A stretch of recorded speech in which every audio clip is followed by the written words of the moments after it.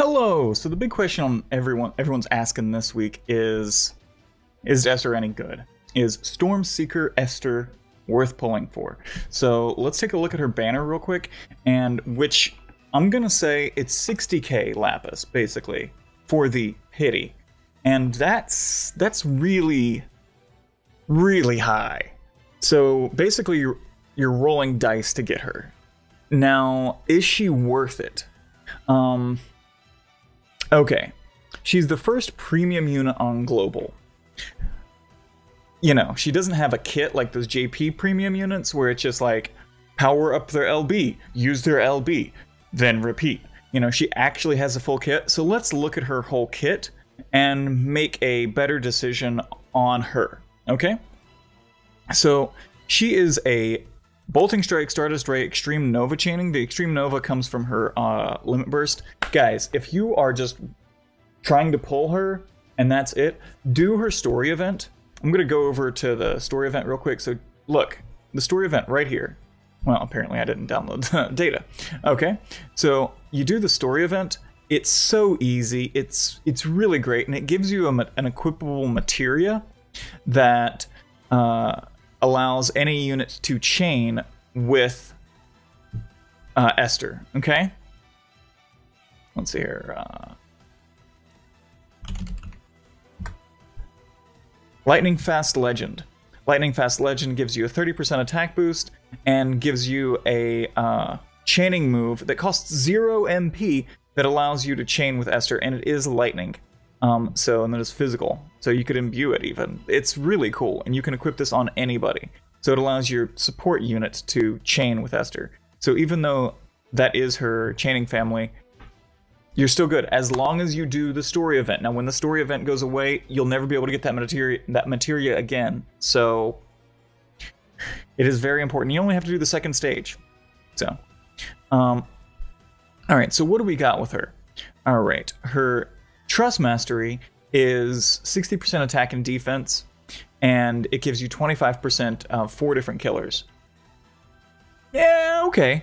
Her STMR is a great sword. Now, later in the month, or beginning of next month, I can't really keep track of when it is, it's like 3 weeks from now, whenever the great sword gets the variance update, this weapon will become much better because the variance will be better. It does increase the attack for Esther by a flat 500, increases her LB damage, or anyone's LB damage by 75%. So all in all, it's a pretty good greatsword. And her vision card is My Own Worst Enemy. It's 110 attack with increase attack and defense 100% when equipped with the greatsword. Really, I feel like most units cap that out easily anyways. And it does have 50% killers for demons, reapers, stones, and machines. So whenever you're going against specifically those, it might be a best in slot, but when you're not, probably won't be. And then against an FFBE unit, it is 75% damage, so that's pretty good for it only having to be an FFBE unit. Okay, but again, you only get that card when you get her to EX3. So in order to get that, you have to wail. Like, you really have to pull. Or just get super lucky. Okay. She has the true Brave Shift, which means she can go back and forth between her 2 forms incredibly easily. It's just back and forth every turn if that's what you decide you want to do. She can equip damn near everything except for guns, but we have equipped gun materia. I mean, a few others, but you know. Equipped gun. All right. Her regular skills, she's got triple cast. She's got an 87% defense break for 5 turns. This is all Bolting Strike and Stardust Ray chains. She has and Bolting Slice powers up as you use it, and it does increase her own LB gauge. It increases up to a 270x max. That's a pretty good mod, just for a regular chaining move. And you could, you know, triple cast that. All right. Her Bolting Impact is just a defense break. Or no, I'm sorry, not defense break. Ignore defense, and these are backloaded, which is awesome. And it doesn't decrease accuracy 25% AoE. So you know how like Sky does the 50%? Well, if you decrease accuracy 20% to the enemy, then, you know, say you only have to build 80% evasion. Sounds pretty good to me. And then increase LB gauge 35 to caster with Stardust Ray Chaining. She can self-imbue herself with lightning. She gives a highest buff possible so far of 60% for magical and physical lightning damage. That is what sets her apart. 60% buff. All right. And then she does 135% lightning imperil towards the enemy. And again, fills her LB again. She gives herself 300% and all allies attack, defense, and spirit. No magic, sorry. And then she does do 120% killers to all allies for Demon, Machine, Stone, and Reaper. And then she increases accuracy to all allies by 50%. And again, fell LB gauge. Now these are her cooldown moves. And she can enable 5 skills to 1 ally, Chain Lightning. Now, this is a 20 turns cooldown, so you can't use that one much. But she can imbue an ally to have Chain Lightning for 5 turns. Now, what is Chain Lightning? Chain Lightning is an Extreme Nova chain. So, if you don't get the materia, you can still use her to imbue somebody else with Extreme Nova chaining. So they will still have that Extreme Nova chaining. You'll just have to use it as a skill from her as opposed to just having it in a materia. Okay? Her Magnus, which when you use her LB, as long as you've got her LB maxed out, it fills her Magnus back up. You have 3 charges per use. 1 use per battle. Okay? So basically, every time you use your Limit Burst, if it's not max, it fills 1 charge. When you have all 3 charges, you get to use it.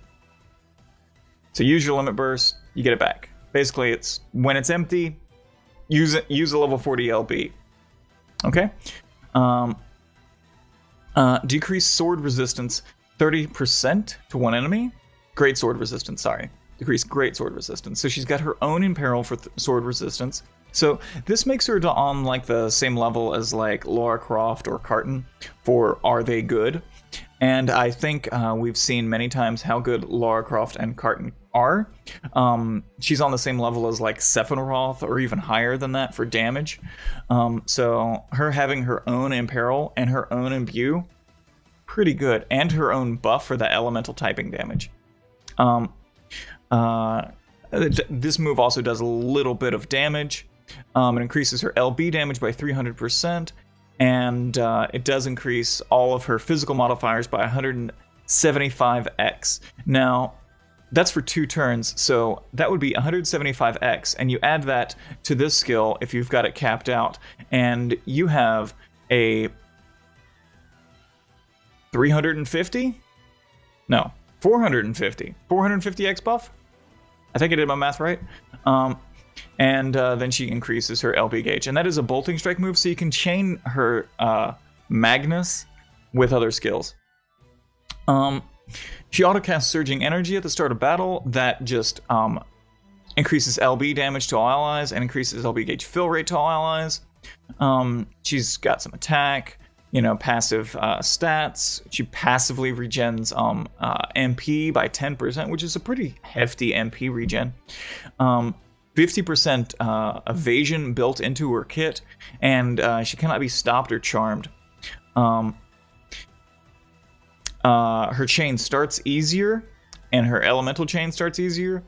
Her chain modifier cap is based at 100%, so all you need is an extra 100%. She has 50% built-in killers to everything. Everything.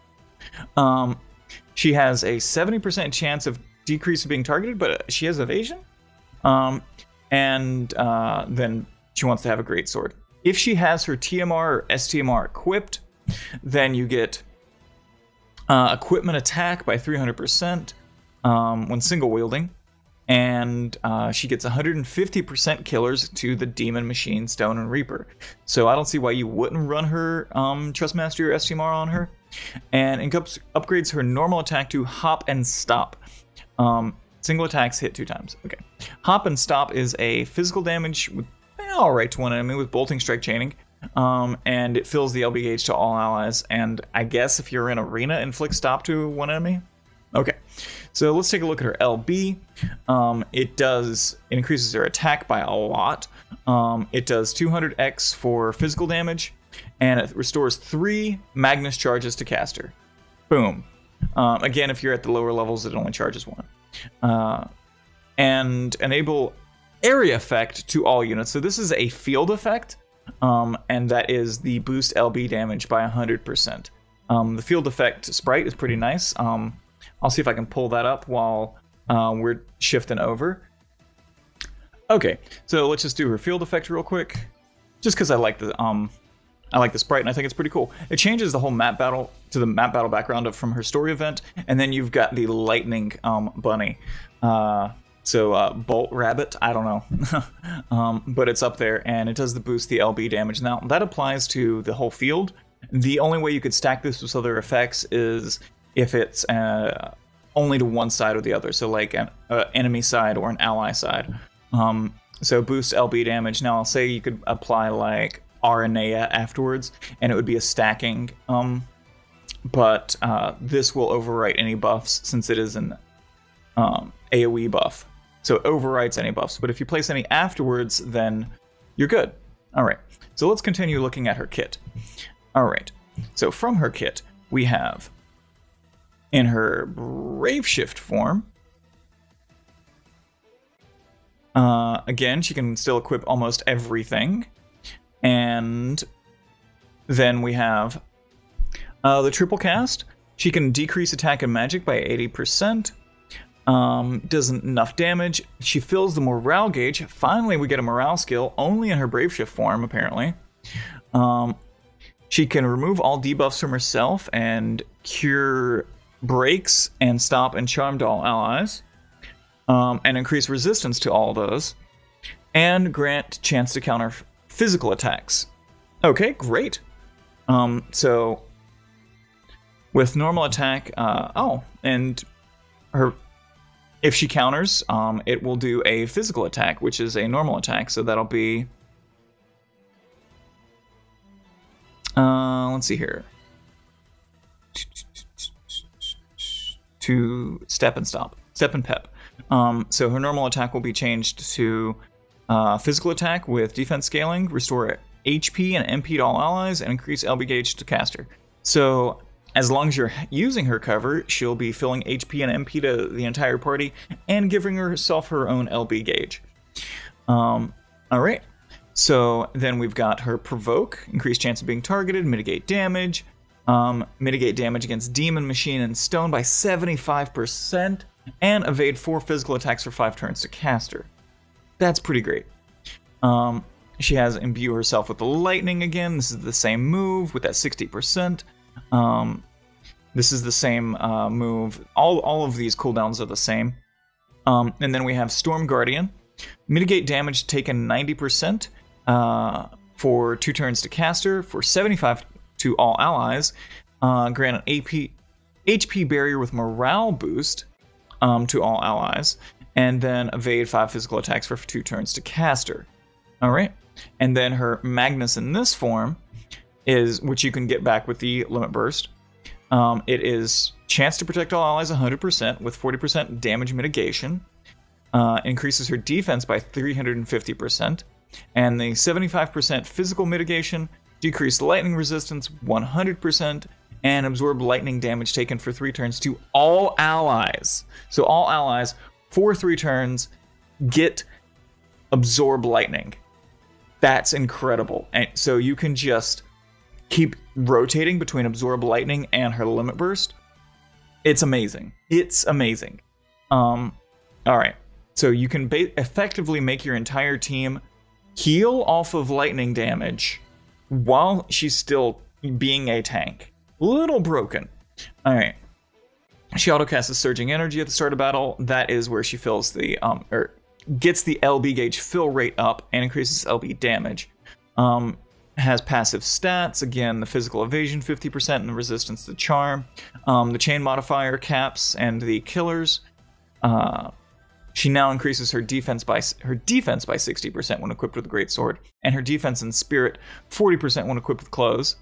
And now her equipment defense is scaled up by 400%, and she has guts for over a 10% HP lock, and the Shadowcast Supercharged Protection at the start of battle.